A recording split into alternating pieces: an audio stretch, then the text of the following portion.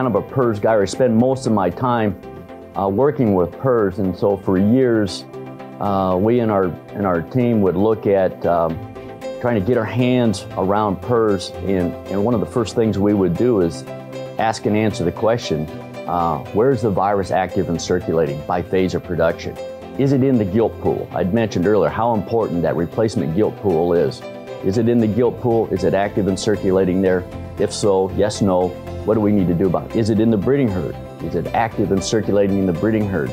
Yes, no. We want to wean negative pigs. It's an important question to answer and then address if the answer is yes. Is it active and circulating in the nursery, finisher, or wean to finish facility?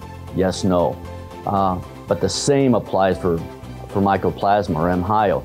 So today, we ask and answer those questions relative to PRRS, you just put Mycoplasma right in there, and say, let's address both of those by phase of production.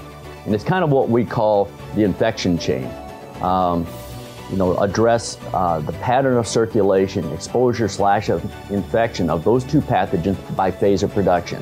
Gilt pool, breeding herd, status of the weaned pig, what's the pattern of circulation, exposure, and infection in the growing pig for both those pathogens.